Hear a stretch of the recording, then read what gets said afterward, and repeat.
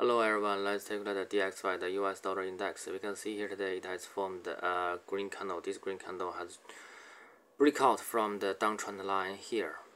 And also we have break out the resistance line. Now it is becoming a supporting line with the middle of this candle. And also we are challenging the nearest resistance with the top of this candle. And also in midterm, the uptrend line keeps intact. So it's very likely for it to challenge this level, and if it cannot break out from here, then it will go back down. Thank you.